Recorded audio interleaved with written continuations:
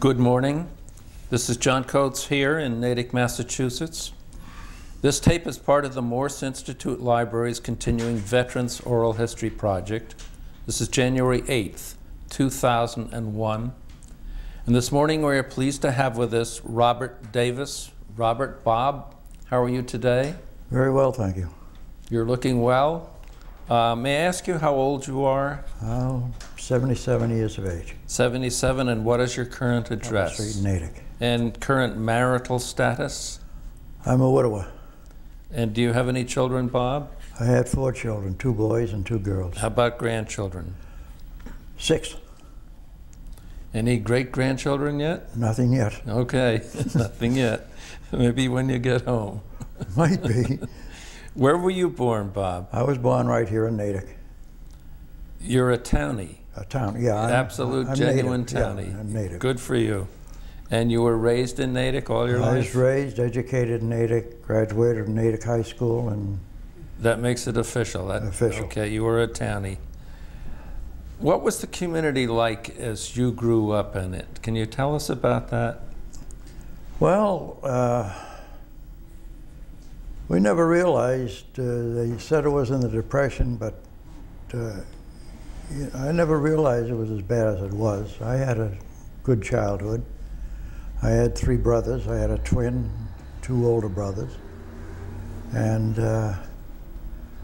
we did well. I lived up in Cat Hill for years. I was born, and I've lived in 3 houses since the time I've been in the town of Natick.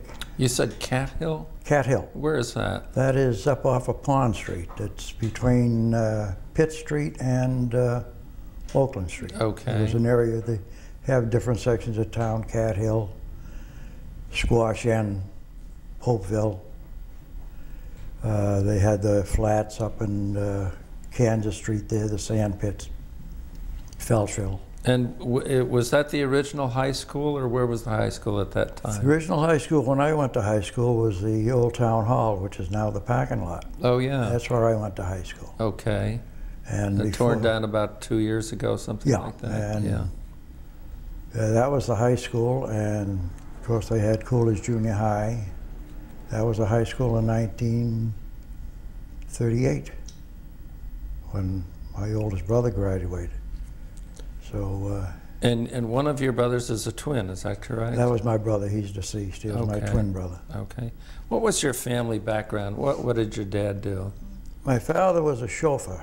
He worked for a doctor here in Dr. Bancroft. He worked for him for over 40 years. The doctor himself passed away in 1925.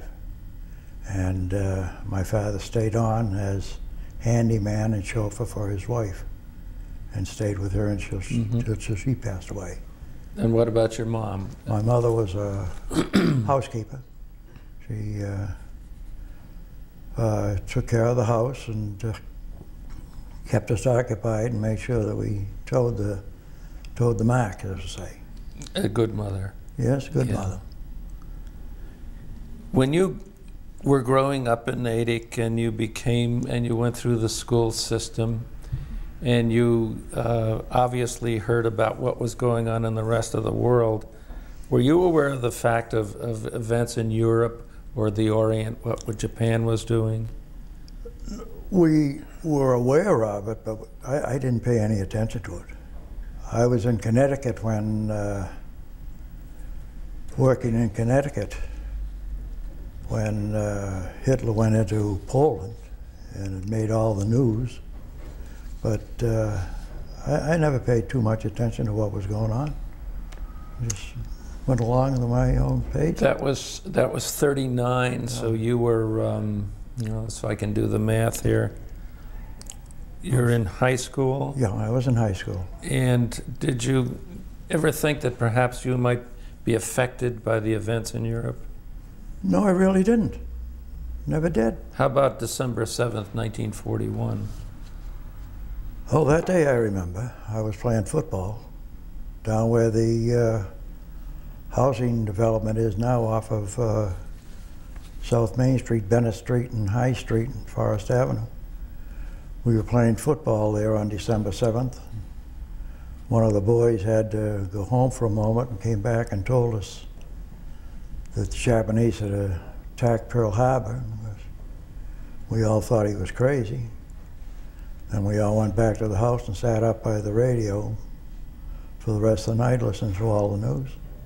How old exactly were you then? I was 18 years old. And was there a draft in effect at that time? I had registered for the draft, yes. There was a draft in effect. I had already registered for the draft. Did you have a number? Did you know when you were going to be called up?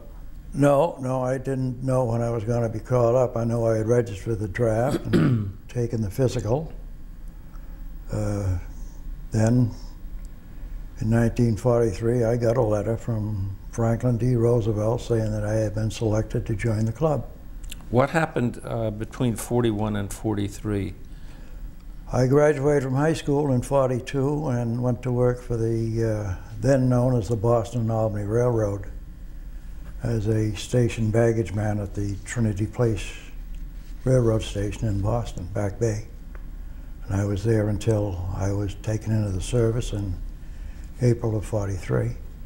April of 1943, you Right. got this nice letter from Franklin Delano Roosevelt. Yeah.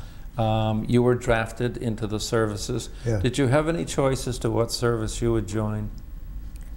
Oh yeah, I had my choice. But they offered me the Navy, the Marines, or the Army, but I figured I might as well walk as much as I could.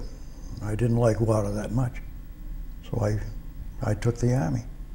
Okay, where were you inducted? I was inducted at the Army base, the Armory on Commonwealth Avenue in Boston.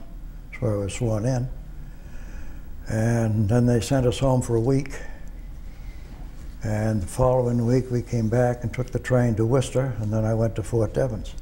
When you went into the service, did friends or family, anybody you knew, go in with you? Were you pretty much on your own? It was pretty much on our own. There was only one fellow that I knew when I went in, and that was a lad from South Natick, Glenn Caswell, and he was inducted the same time. I went to Fort Devens the same time as I did, but he went out of the Wellesley draft. He registered for the draft in Wellesley, and he was drafted from Wellesley the same time that I was hitting Natick. Did you see Glenn again during the time in We the went service? we went through basic training at Fort Lee, Virginia for about 8 weeks. Then he split to advanced training. I don't know where he went after that. He went his way and you Yeah. went yours. So after basic training, let's get back to this. You're in Boston, you're inducted. Where were you sent for training? Well, I went to Fort Devens. I stayed in Fort Devens for 8 days. And then they shipped us by train to Fort Lee, Virginia, by way of the Hoosick Tunnel in Troy, New York, and took us 2.5 days to get from Ayer to Petersburg, Virginia, to the base. 2.5 days? 2.5 days, yeah. You could have walked faster, couldn't you? At that time, possibly. But it was a long trip. What happened to you at Fort Devens? You were there only 8 days. Was this just paperwork and That was just getting you ready? paperwork and line you up against the wall and have practice with the needles to give the fellows a chance to see if they could give you injections. How was their aim? Oh, you felt it. You felt it. You knew you were being hit. Okay, at Fort Lee, had you ever, I'm not going to say been out of Natick, but was this your first trip to go anywhere? You'd been to Connecticut before. No, I had traveled in the past. When I was in school, it was my father's occupation. We used to be in Natick here until after Thanksgiving, and then the Saturday after Thanksgiving, we'd travel to Florida and spend the winter down in Fort Lauderdale, Florida. So you'd been in the South. So I had been in the South, and Yeah. and I went to school in the South. We would be down there from probably November till April. We'd probably get home around Patriots Day in time for the race. Tell us about Fort Lee, Virginia. What did you do there? Well, Fort Lee, Virginia was the training base for the Quartermaster Corps, Services Supply. I went down there and I went into a training regiment, and we went through the actual basic training, close order drill, et cetera, and go for long walks, 15, 20-mile hikes. But we were fortunate. The battalion I was in was the Honor Battalion, so we usually had the pleasure of walking out on the hike. But when it came time to come back to camp, they usually brought some trucks out and let us ride back, save the shoes. And but I spent from probably the 1st of May, I spent about 5 months in Virginia, taking advanced training. I went to advanced training for driving trucks, and then was this at Fort Lee as well? This was at Fort Lee, and started out with the small trucks, and then worked my way up into the bigger trucks, into tractor-trailer units and heavy equipment. So your training would suggest to you at this time that you were going to be in the Quartermaster of the United States Army? That's what I figured. And you got 5 months of this. I got 5 months of that, yeah. And then did you develop, what did you like or dislike about it? Well, it was interesting, but if you made a mistake, you knew about it. They advised you. They advised you, yeah. They had choice ways of doing it, but it didn't hurt you, but still you didn't like it. Did you develop close relationships with other guys during basic training? There was one fellow. This advanced training. There was one fellow that I met that came from Springfield. We joined up in advanced training, and he stayed with me all the time, and through advanced training. Then he went with me when we shipped out, and they sent me to California. And this fellow was with you too? He was with me then. And then we were out in California. We stayed out there until about the middle of November. And then the Army, in its wisdom, brought us all the way back, and I wound up 5 miles away from where I had started. What did you do in California? We were out there in a replacement depot. Whereabouts? We were in Pittsburgh, California, which is just outside of Stockton. Mm-hmm. Stockton was the port of embarkation for the West Coast, for the islands, and so I thought that I was going out there as a replacement, and I thought I was going west. Then they shipped us back to the East Coast. You felt when you were that far, you were going out into the Pacific. Going out through the Pacific. Yeah. But that didn't happen? No, they called us out of bed one morning, about 2 o'clock in the morning, and got all our gear, and we put it on a train. And they brought us back to the East Coast by way of the Rocky Mountains and Cheyenne, Wyoming. We had our Thanksgiving dinner put on the train at Cheyenne, Wyoming, and we ate the dinner on the train and rode to Virginia, where we went to Camp Patrick Henry. And then we were started there and processed out of there, given our shots for overseas. And then on December 6, 1943, they loaded us on board the Empress of Scotland. Where did you ship out of? Newport News. Yeah. And that's a pretty big ship. She was a British cruise ship, and had been taken over as a troop ship. And I believe at the time that I went on it, Jack Shackey, who was affiliated with the American Red Cross, and he and a bunch of American Red Cross representatives were on their way, and it took us 7 days. We went alone, no convoy, across the Atlantic in December in bad water, and I was one of the less fortunate ones who slept on the deck. Had you ever been to sea before, Bob? in a rowboat. Yes, I took a trip years ago from New York City to Boston on the Eastern Steamship Line. Used to run a ship out of New York every evening at 5 o'clock and make an overnight trip to Boston. Tell us about being on a troop ship in the North Atlantic in the middle of the winter. What was it like? It wasn't nice. It was cold. And you say you were sleeping on the deck? We slept on the deck. And I wasn't alone. There were, I believe there were over 5,000 troops on the ship, so they couldn't all get below decks. But we took us 7 days to get across, and then we landed in Casablanca, and from there they had a temporary camp set up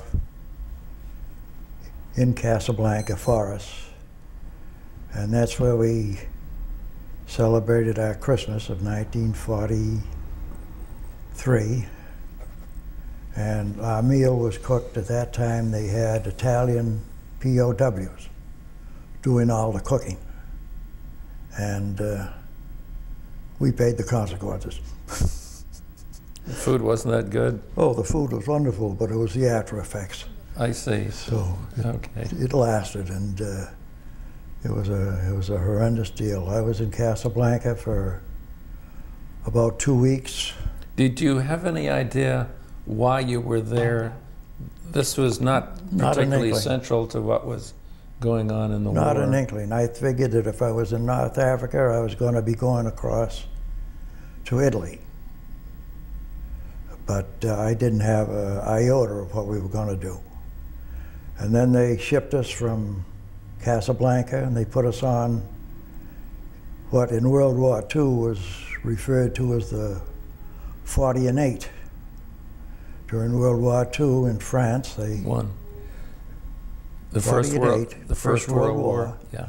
They would put 40 men and 8 horses in a boxcar, and that's how they transported the troops.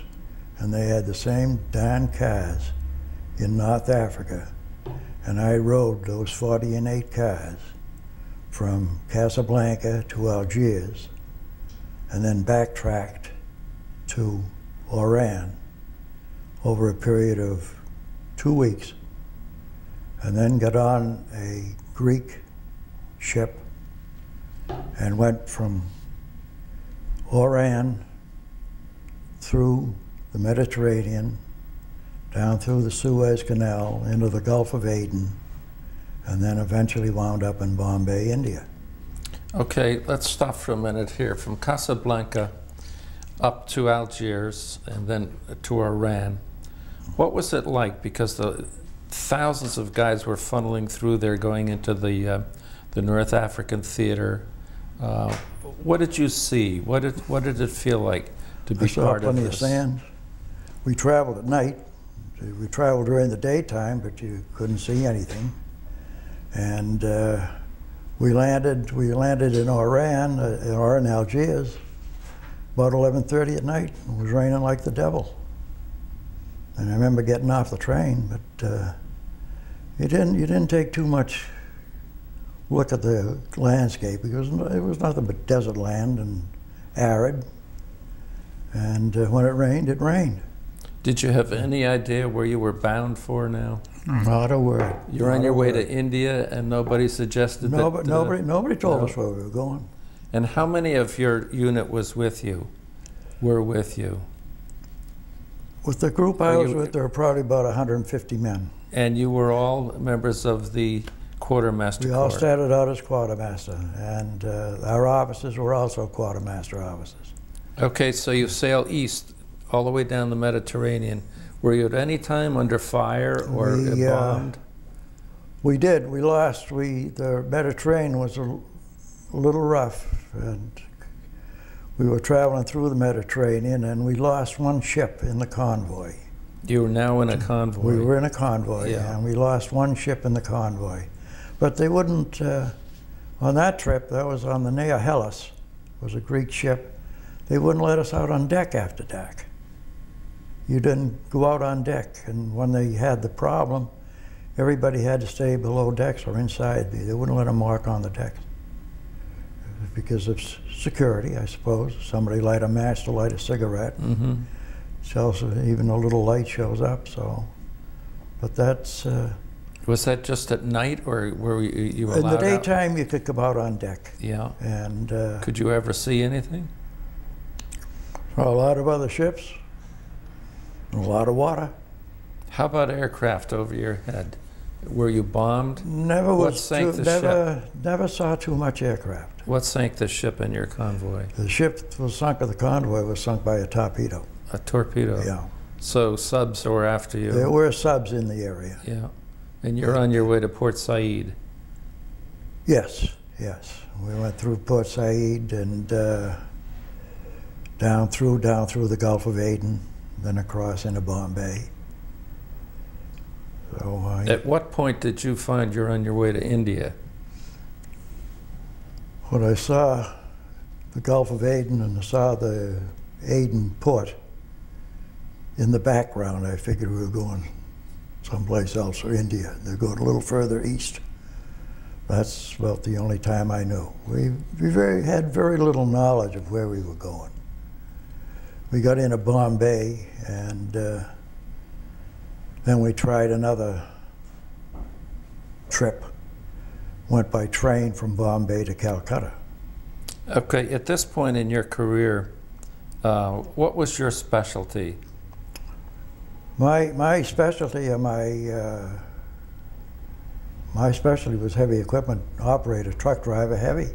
Mm-hmm. That's what I was classified as, and that's so what you were I waiting to expected I get would be doing. someplace to use this Expected to be skill. doing, yeah. Would you rather have done something else in all the careers that are in the quartermaster?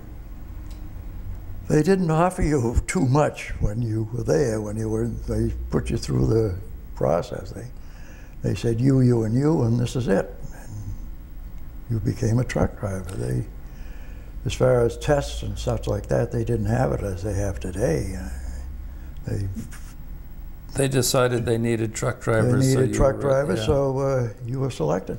You were a guy from Natick, Massachusetts, and Yeah. you got into the service, and you wind up on the shoulder of Africa, and then go through the Straits of Gibraltar.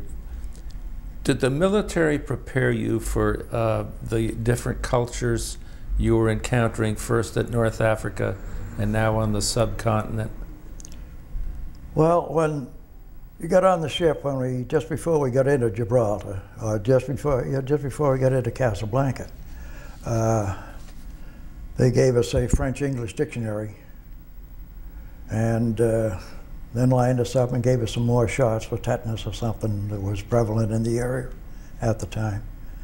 And they told you to read the book and not to make any overt moves and to watch your P's and Q's.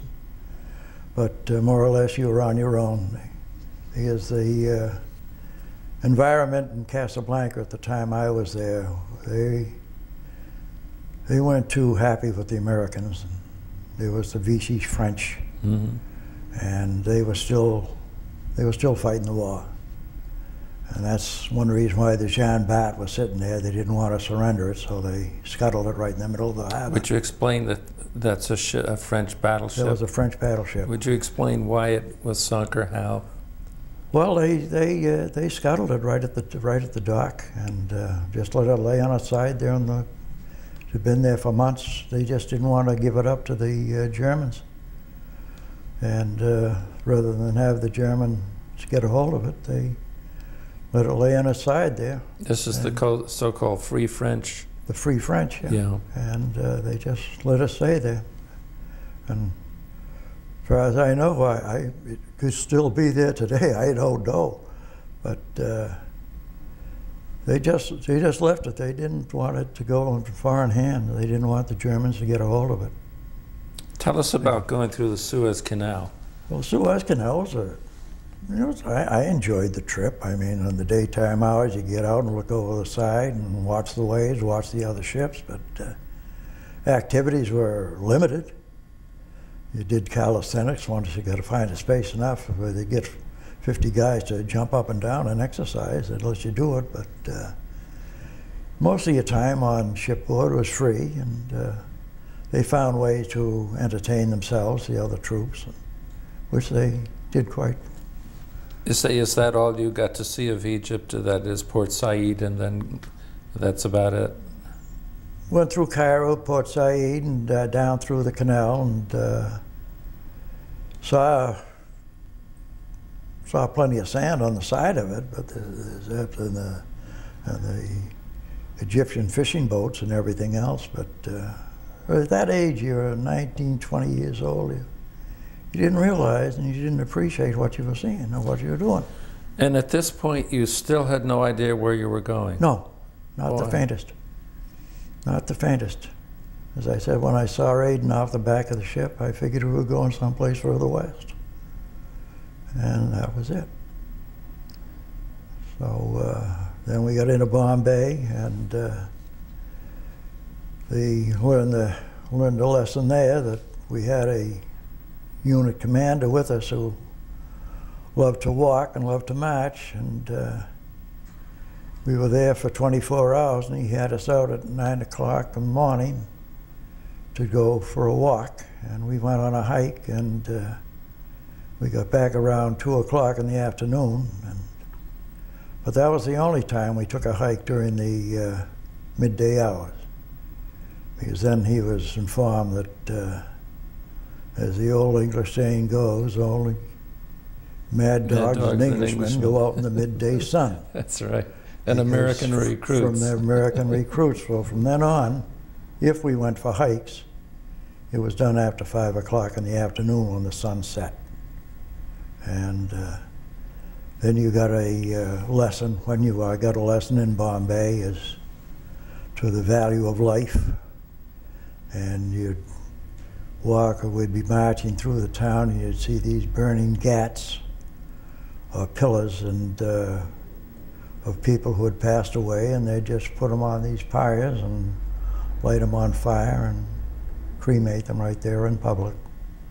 That was one of their rituals, and I saw a few of those. It didn't make me feel too good, but it was something I wouldn't want. Let me ask you again then, did the Army prepare you for these very exotic things that you were seeing and experiencing? No. Or do you feel you were just passing through? You were just passing through. They handed you a book on Indian culture, and as you came in, as I said, you got into North Africa, they did a book on French, and you got into India, they gave you another book that gave you a few clues to the language and to the habits and to the customs, and you were to act accordingly. And that was what we did, what we tried to do. How long were you in Bombay? I was in Bombay for a week. And then we took a train and went across India from Bombay to Calcutta. And it was on the train that I met a fellow that came from Natick. And he used to run a riding stable down at Lookout Farm. His name was Boyle. And he used to run a riding stable at Lookout Farm in South Natick for years. And he was over there with a group that were taking mules into the hills of Burma and China. And he was a mule team. And he was on the same train that I was. That I lost him when we got to Calcutta, where I went to Camp Kancherpara, which was a as I say, another relay station. They took the recruits from there, and it was there that I was assigned to a stock group. They made an auditor out of me in a way. I went out with a group of team to take an inventory of the Calcutta area and the outlying areas where they had government supplies, military supplies. And we inventoried the whole China-Burma theater. Okay, from Calcutta. This is a excuse me, a very important change in your career. You were trained in the quartermaster, and As now a truck suddenly driver. you're doing something totally Yeah. different. Were other guys Same thing. from your same unit thing. taken and They needed a pool. yeah, no more And truck driving? No more truck driving. Now Yeah. you're a pencil pusher. And you go out and you take inventory. Did you like that better than what you'd been It was trained to do? interesting. It was interesting. I never realized I had the amount of supplies that they did have. Okay, tell us, when you're supposed to go out and assess the equipment that you find in a particular place, did you start at Calcutta? We started at Calcutta. We started at Calcutta at the central pool there. Then we went out to the outskirts. There was Budge at an Air Force station out there. We had to go out and inventory all of their parts. This is a group maybe of 100, 120 people. Okay, how do you do that? How do you literally count what they've got? And did you know how much they're supposed to have? No, we had no idea what they were supposed to have. We were sent out with a clipboard and a pencil, and they'd point to one area and say, "That's it, count it." We count it and write down what we got and bring it back in and let them figure it out someplace else.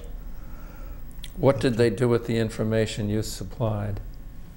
I suppose at that time, supplies getting into China wouldn't go by, well, they had no land traffic going to China. Everything had to be flown from Burma and from India into China. Nothing went over the road. The Burma Road was blocked off. They weren't doing anything. And the Japanese were on the Burma Road. They were up around Lashio. And at this time I was in Calcutta with the pencil pushing crew. And in the time I was in Calcutta, I used to, after we got through with the inventory, I was put back into the pool for replacements. And eventually I was sent from Calcutta to join an outfit up in Chaboy, which was in the upper part of Burma. And it was at an air station, and there I joined an engineer battalion, or an engineer group. It wasn't a big group. That was my final trip that I took, and that was when I was assigned to the Burma Road Engineers. Okay, you've just taken another big geographic leap here. Yeah. Tell us, Calcutta has a reputation all of its own.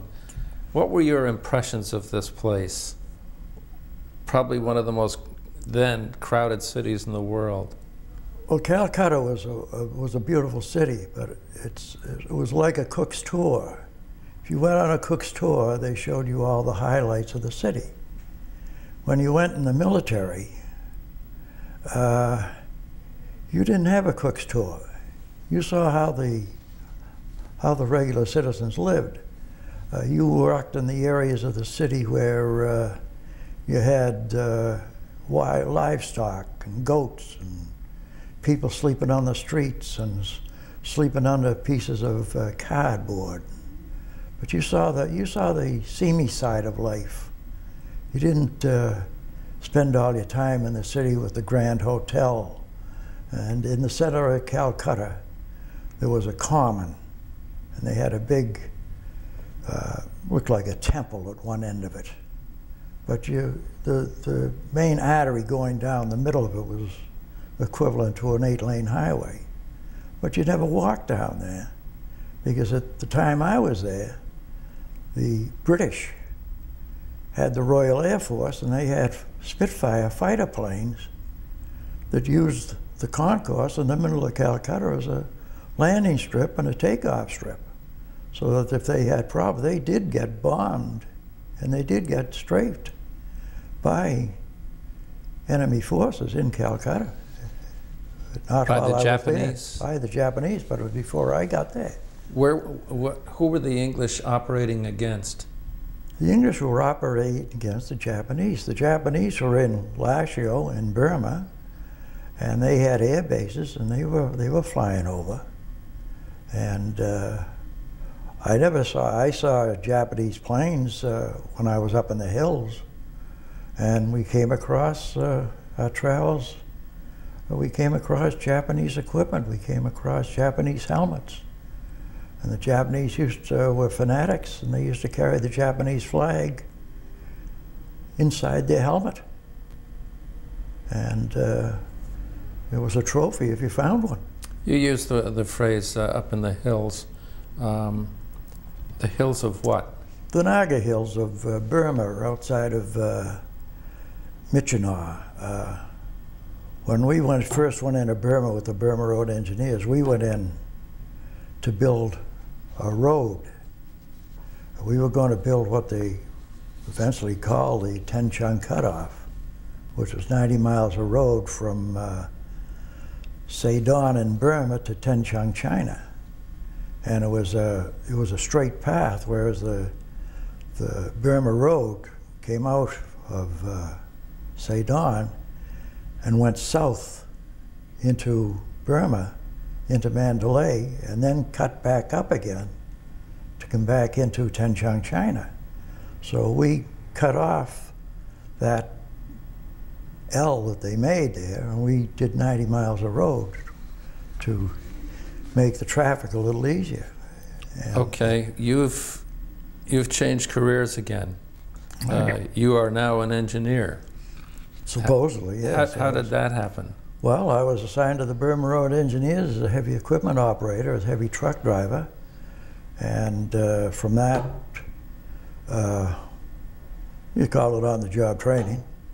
Learned how to operate bulldozers, learned how to operate road graders, and what they call the turno pans to level the road off.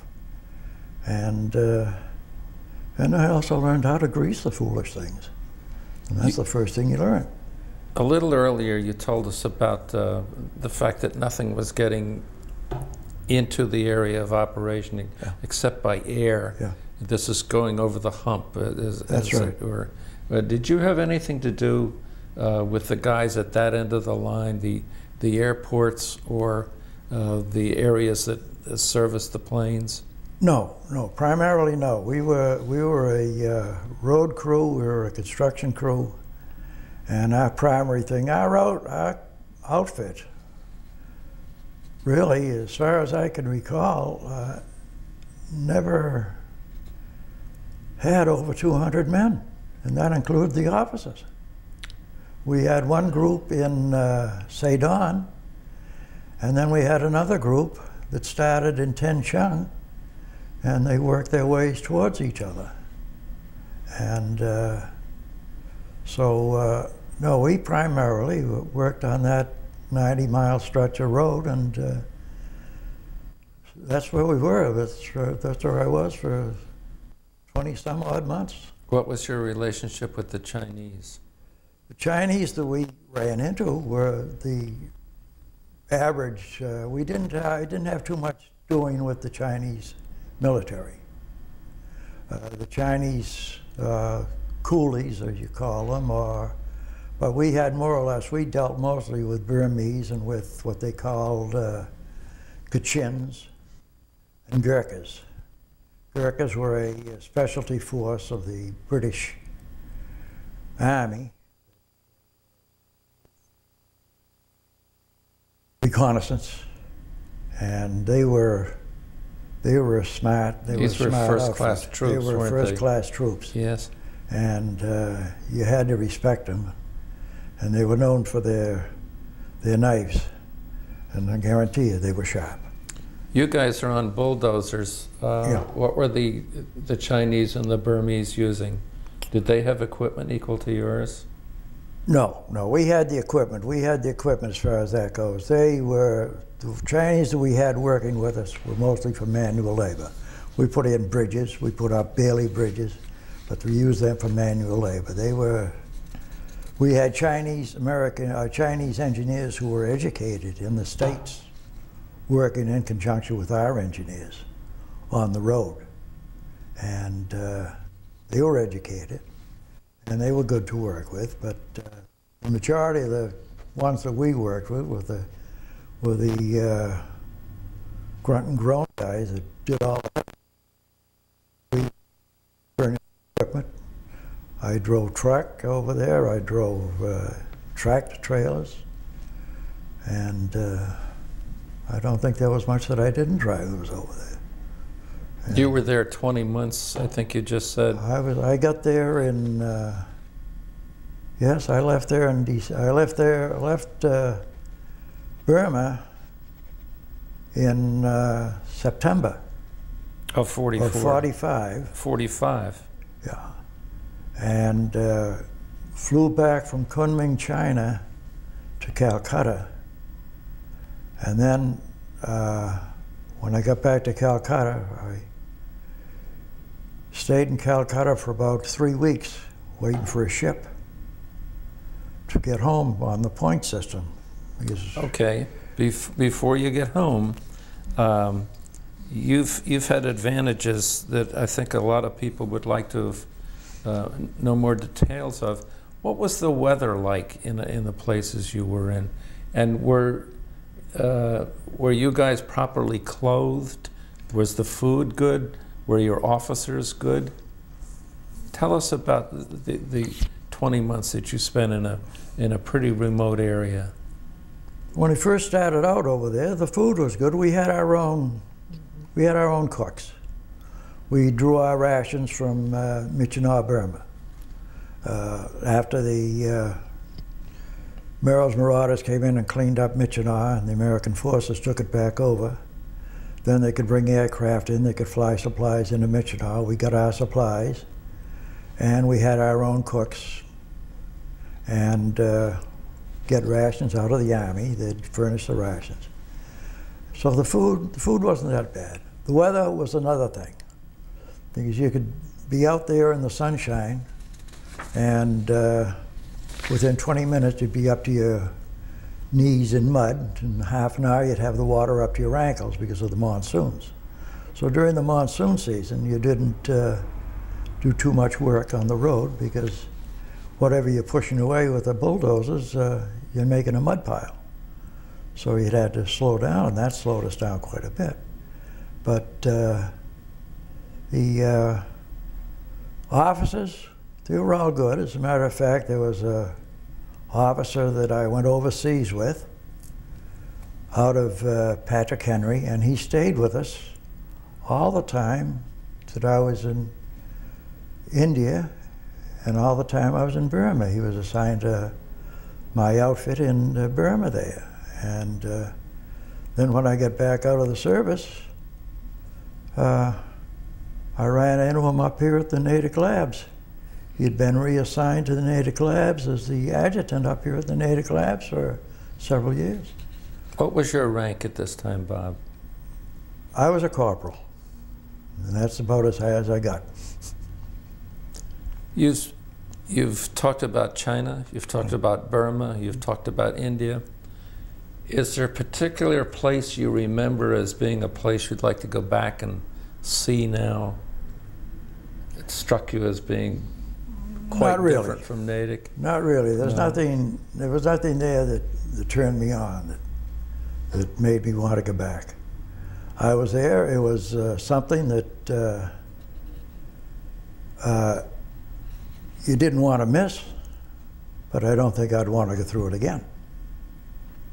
You know, I've seen, and we had good times, and we had some sour times too. We had some bad times, but I will say that on the 90 miles of road that we did, that we only lost one man, and I think that's a pretty good record for the conditions that we were working under.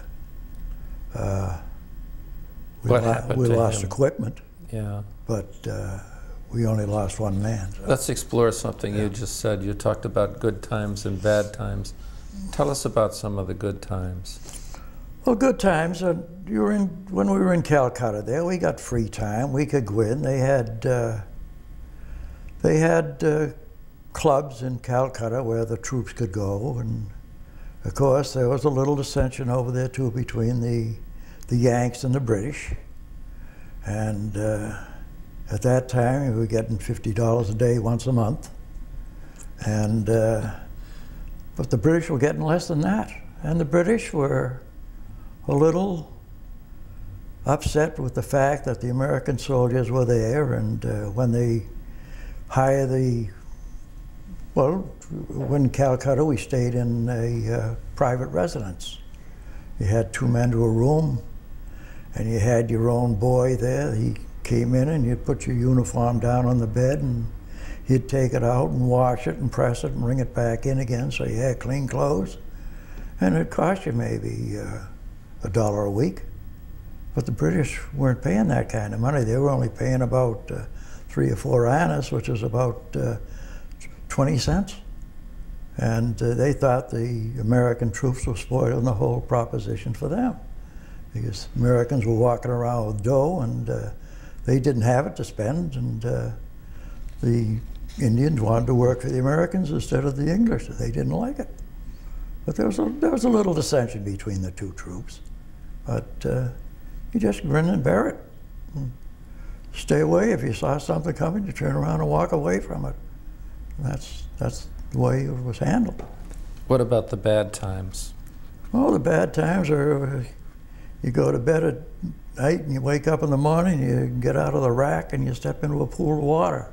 It started rain overnight. The drainage systems for the tents was left a lot to be desired. And conditions in some of the towns, some of the villages you had to go through. You had to be very careful in some of the villages because you didn't know who was there. And of course they're talking in their own language, and you don't know whether they're getting ready to give you a haircut or not. And so you always kept someone on your back to take care of yourself. You always went with 2 or 3 so that you had a little help. But I was very fortunate. I made it, and I made the best of it as I could, and enjoyed it. Did you get into areas where you looked around very carefully that you might be subject to an attack directly from the Japanese? Well, we were subject to attack. There were Japanese troops in the area. I never saw one. I saw evidence of them in the area. And at one time when we were at a road camp, when we were doing the road, we were at the road camp, we were all sitting by the fire, on a campfire situation. And of course we had the luxuries. We had a generator, we had electric lights in our tents, and the officers had their tents, and it made 20 men would make up the complement of the whole base where we were. And we went in one night, and the captain went into his tent and came out, and he was a little upset because somebody had stolen the light out of his tent. And then we went back to check on it, found out that all the papers of what we were going to be doing were all missing. So we had night visitors. And come to find out that we went out looking for them, and we found them. But they were a couple of Chinese deserters from the Chinese army, and they spotted the tent, and they stole our maps, they stole the lights, and everything else. And of course, we got them, and then we turned them over to the Chinese army, and I don't know what happened to them after that, but my own suspicion was I don't think they lasted too much longer after we turned them over. Discipline was rather Their discipline severe, was very big. If they had a party that was wounded, they would put them on the side of a river on a bed, and they would treat them as well as they could. They didn't have all the best equipment, but if the guy passed away, that's it. He didn't seem to lose too much sleep over him. Who were your closest friends in the military? I had one fellow from Springfield that he stayed with me until I was shipped up into the hills, into the Burma Road Engineers. That's the last time I saw him. I didn't have too many too many people that I was friendly with. I was a loner, but if I went someplace, I'd usually find company to go. But I didn't have too many. One fellow that I was with in basic training, I met him 45 years later down in Fall River. And he didn't remember me, but I remembered him. And he was, matter of fact, he's living up in Maine now, but he was a country western singer. And he went through boot camp basic training with me, and I lost track of him in Virginia. And then I'm down at a country western feat down in Fall River, and he was there as the guest of honor singing. And that's one fellow that I knew very well in basic training, and I've reestablished the relationship with him. He was living in Rentham. Now he's moved up to New Harbor, Maine, so it's a little heavier to get there, but I hope to get up and see him soon. Good. Take a ride up. In terms of communication, when you were in some of these China, Burma, India, how did you hear about what was going on in the rest of the war that you were not involved in? Central Europe, for example, or the Far East? Well, we would get, of course we had radio, but it was military radio. Newspapers were something to be desired. You got Stars and Stripes, but that came out once a month. The general knowledge of what was going on, you didn't hear too much what was going on. We heard about the A-bomb in Japan when they dropped the bomb, and of course we got the news that when Roosevelt died, that made the headlines and everybody stood up and paid attention to it. But you didn't get too much news. We were a group of men, maybe 25 to 30 men in a base camp, and we were out in the middle of no man's land. It would be, when we got mail, you wouldn't get one letter at a time, you'd probably get 30 or 40 letters because they couldn't keep track of you. And when it came time to get out of the military, to be ushered out, to be released, we were an outfit that nobody wanted. I started out in the Quartermaster Corps. I wound up in the Engineers. And when I came time for discharge, they hung me onto the tail end of a signal battalion to get me back to the States so that I could get discharged. So when I was discharged out of the Signal Corps. And I wouldn't know the first thing about a signal. I used to do semaphore as a Boy Scout, but I forgot all of that. Did you guys in the CBI, did you have a feeling that you were off in left field and that people back home here knew what was going on in Europe and knew what was going on in the prepping for the invasion of Japan? Did you feel left out of it? We were the forgotten group. Anybody in the CBI, it doesn't matter. The Air Force, the CNAC, the pilots that were flying CNAC for the Chinese National Airways, they were all you were expendable, but they didn't know who you were. They come up and they say, "Where were you?" Or, "Where were you?" "I was in the CBI." "Where was that?" Mm-hmm.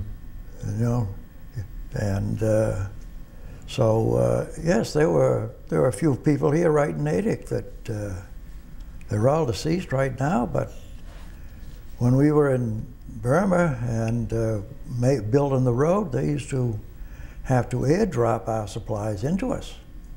They would fly over in C-47s and kick the food, kick the rice out of the window, out of the planes. We had Chinese working with us, and they used to fly over and they'd drop the rice out of the planes. And but you wanted to be sure you were someplace else when they dropped them, because they couldn't aim at all. It was considered bad for them to catch rice falling from the air. Well, they used to try to egg them to go out and catch a bag once in a while, but I've seen the end results of what happens when a 500-pound bag of rice hits you. So it smarts, doesn't it? It smarts. Yeah. Did you ever get time off to go to an area where you got R&R? No. So you worked straight through for your 20 months. From the time I got to Calcutta and was sent up into the hills, after I left Michigan, we never got R&R, rest and recreation. I was a figment of the imagination. That didn't exist. We stayed on the road and worked the road to the best of our ability, and that was it. No, you never got leave. You got paid once a month. So you put in your time and just came home. Yeah. You said you left Burma in September of '45. Is that correct? I flew from Kunming, China to Calcutta in September of '45. Then I left Calcutta in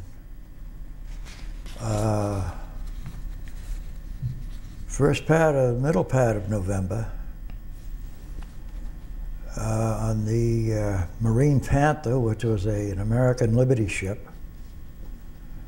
And then we returned to the United States, and we returned by the same way that we went over. We came up through Aden, up through the Suez Canal, up Port Said, out through Cairo, back into the Mediterranean. And then we went to Gibraltar, left Gibraltar, and in the meantime, in Aden, we took on fuel. And while they were taking on fuel, they hit the propeller of the ship, which was only a single propeller, and they knocked it out of line. So we couldn't attain top speed coming home because there was too much vibration, and the ship's captain was anxious to get home, and he didn't want to bother to have it fixed. So we came home, we got into New York. We came across the North Atlantic at the same time that the Wasp, I went through the Straits of Gibraltar, and the ship next to me going through the Straits of Gibraltar was the USS Wasp, the aircraft carrier. And that was, when they came out into the Atlantic, they took the northern route to come back to the States. Well, we went straight across. And in their trip, they lost part of the bow of their ship because of the heavy seas and everything else on that crossing. I can remember seeing pictures of the Wasp, of the bow of the Wasp, how the damage it had caused by the waves when they were coming home. And we came across the central route, or the center of the Atlantic, and we had rough weather, but nothing what they went through.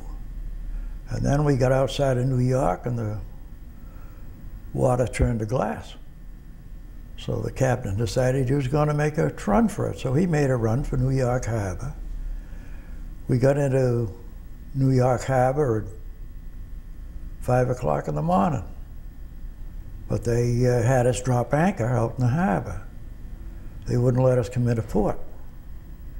And the rumor was that they wanted us to see the Statue of Liberty lit up at night. So we came in at night.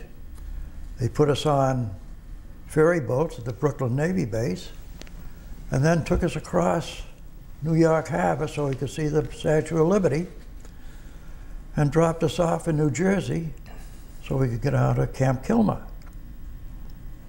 And we stayed at Kilmer for 4 days, and which was just paperwork. And then they transported us up to Fort Devens. And I got to Fort Devens on the 19th of December in 1945. And then they processed us there. And I was one of the fortunate ones. I got my discharge on December 24th. Home for Christmas. 1945. And they were going to keep me at Fort Devens. They weren't going to let me come home for Christmas. They were going to keep me there because I had to have dental work done And I told him I would take the alternate course, that I would get the dental work done through the VA after I got home for Christmas. I'd come back later. Of course, they knew that I probably never would come back, but I did get my discharge on the 24th of December, and I was home for Christmas. So that was about the best Christmas I had had. That was one of the good things. That was one of the good days. Yeah. Was there a most memorable experience in your career? You traveled a great deal and saw a lot of things. Something that pops up that you think about every once in a while?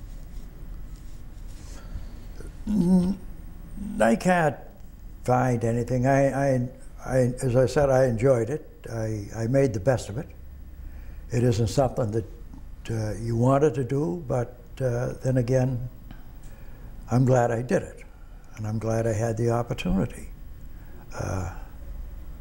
They say many are called and few are chosen. Well, they called me, and I went in. I did at that time. It was a different aspect. A little later on, the viewpoint was a little different, but I can't condemn or condone the actions of others.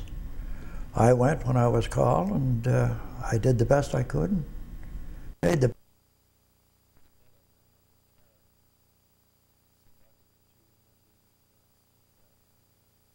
Well, that would have to be Mr. Cheatham from Springfield. He had an awful habit, and he loved to gamble. The only thing I could say about him was that when we were traveling and moving, like on the ship going over to North Africa, the ship going from North Africa to Bombay, if he got into a card game, he always came out. You know, I was his bank. I'd loan him the money, he'd go broke, and I'd loan him the money, and he'd go out, and then we did very well when we were on ships. But when we got on a base on ground, he took me to the cleaners. But I lost track of him and Calcutta. He signed to another outfit. I really don't know what happened to him. But he was a character in his own thought. Casablanca, he led me a merry chase for a few days, but this is life. You do it. Sounds like you had a good time at times, yeah. I made, as I said, I made the best of it. Some of it was good, some of it was bad. With what rank did you were a corporal? And I was a corporal when I was discharged. What ribbons, what decorations did you have? I got the Meritorious Unit Citation, and I got the Good Conduct Medal. Because if you make 90 days, you make that, I guess. And I got the Asiatic Pacific. I think I'm entitled to the African campaign. I was in Africa over 90 days, or over the 60 days, and then of course the ship being sunk in the convoy, I think I was entitled to that, but I don't know, and I've never pushed it.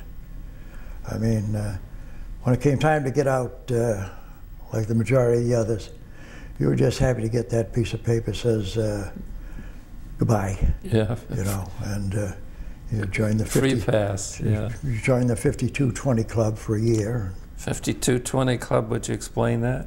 Well, that was something the state of Massachusetts gave you, I think. They gave you $20 a week for a year after you were discharged. And they'd send it every month. And then the state of Massachusetts gave you a bonus. I think it was a $200 bonus. I can't remember now. It was $200 or $300 that they. Gee, you could have bought a car with that. You could have at that time.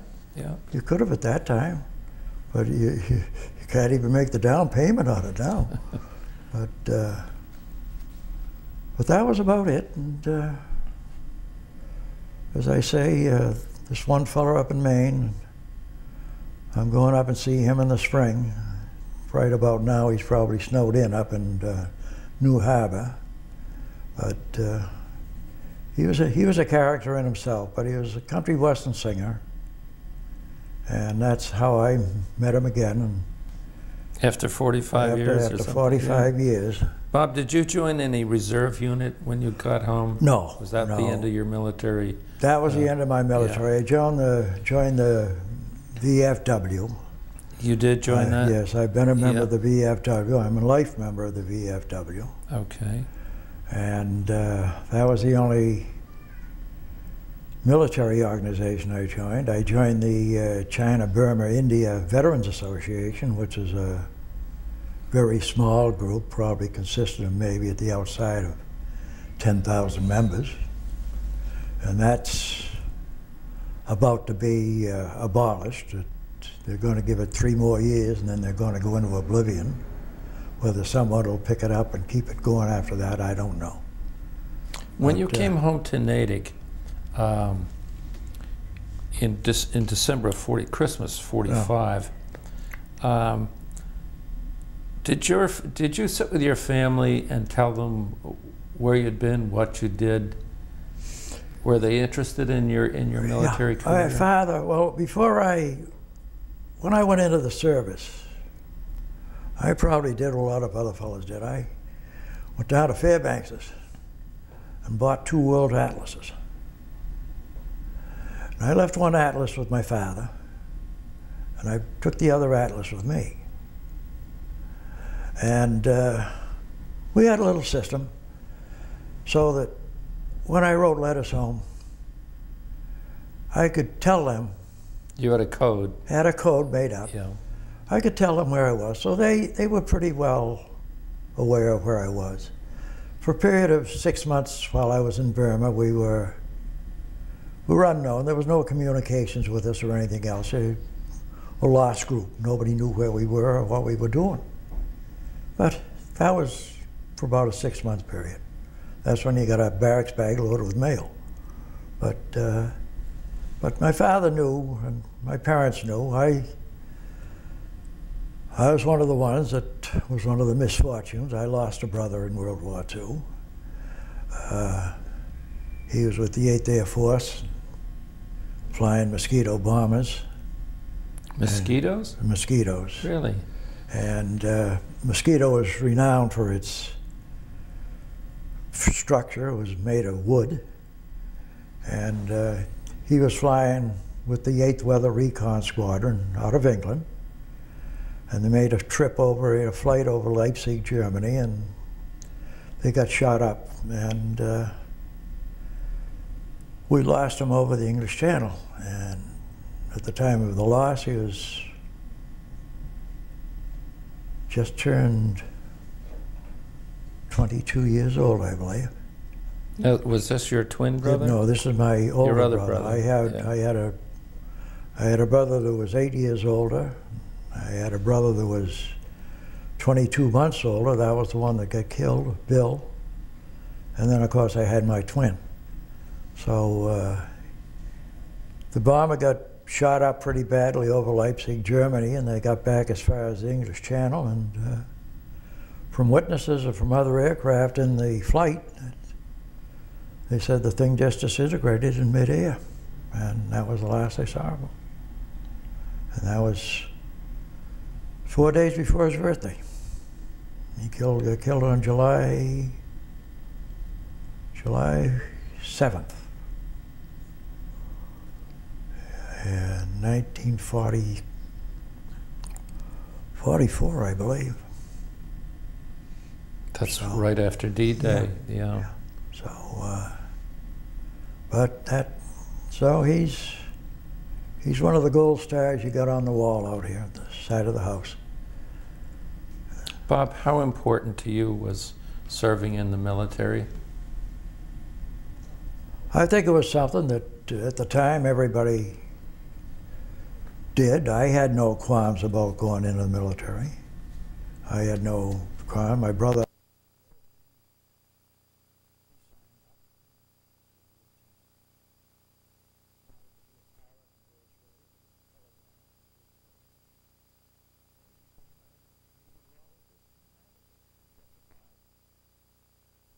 whether it was a good judgment or a good decision or not, who can tell? He's just one of those poor unfortunates that they closed him out too soon. Yeah. And You know, it's something to happen, but this is life. Do you feel that serving in the armed forces of the United States have affected your life, the way you lived it afterwards? I believe it had an effect on it. I believe it had an effect on it. I wouldn't say that it was a controlling factor. As I say, I got out of the service, went back to my old job on the railroad, stayed there for a few months, and then decided to go to other things. I finally wound up here working for the town of Natick for 29 years. So I enjoyed the time I had in the military service. I enjoyed the time I worked for the town. You had a point of view about going into the military when you went in 1943, how you felt about the war and the United States participation in it.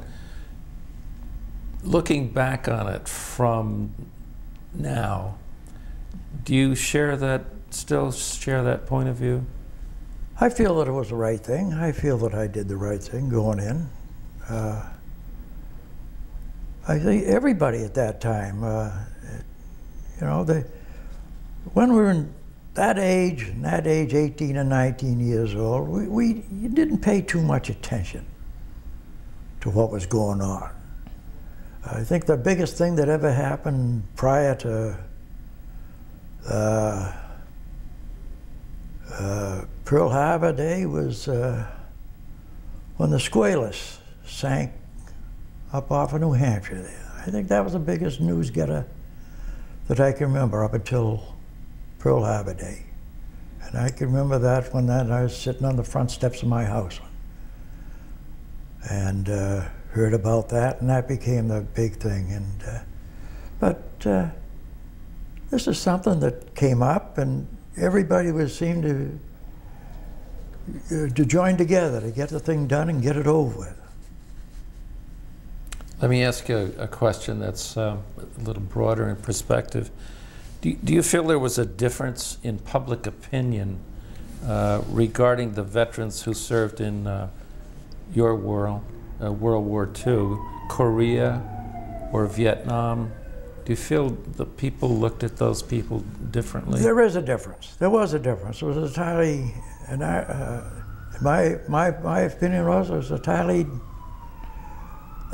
different situation. I think it was a situation that was brought on by a few people that, well, what can I say? I don't run the government and I don't make the decisions on it, but there were mistakes made in the Vietnam War. There were mistakes made in the Korean War. But there were also roadblocks thrown in on both of them, where to get it done, and there were roadblocks put in the way of the people who were trying to do it. And they got to be in Vietnam. Some of them were insurmountable. And the Vietnam War, my oldest boy was in it, and he doesn't talk about it. And I don't blame him. I don't blame him. It was two entirely different situations, two entirely different plans. And you can't take from one and add to the other, or vice versa. Have you received any veterans benefits? Did you ever get your teeth fixed, for example? Oh, Uncle Sam paid for the teeth. Did he? Okay. And yeah, at one time after I first got out of the service, I was getting a disability. But I had, on the way home, as I said, when I left Calcutta to come home on the ship, first 15 days on the ship I spent in sick bay because I came down with malaria. I spent 28 months over there and never had it, but the minute I got on the ship to come home, I got malaria. So I got a disability pension for about 3 years. And then they slowly eased us off. I'm still categorized as a disabled vet, but 0 to 10% disability. So yeah, no compensation, but you're still a disabled veteran. So. What about the GI Bill or insurance, anything like that? I kept the insurance for about a year after I got out of the service, and then I let that lapse. So I didn't have that. The GI Bill, I went to school at Northeastern, or not Northeastern, but at Boston University for 2.5 years on the GI Bill. And what did you study Well, there? I specialize in traffic management, transportation. And then I dropped that. I got married, family, and I couldn't get the two to gel, so I let it sit by the wayside and concentrated on the kids. Is there any one thought or incident from your military service that you'd like to share with us or your family looking at this tape that you haven't mentioned, but you think people 50 years from now might be interested in knowing about how you felt about something? No, I can't think of anything. As I said, at the time I was called up, I was drafted. I wasn't the only one that was ever drafted. At that time, I felt it was my duty to go ahead and do it, and I did and made the best of it. But no, I have no regrets about it. I saw a lot of the world. I saw a lot of places I never would see, and I saw a lot of places that people would pay thousands and thousands of dollars they will never see. Of course, they probably wouldn't want to see them either, but that's their prerogative. But I enjoyed what I did, and that was it. Bob, we thank you for coming in this morning. My pleasure. Appreciate it very much. You're very eloquent. I hope Thank so. you.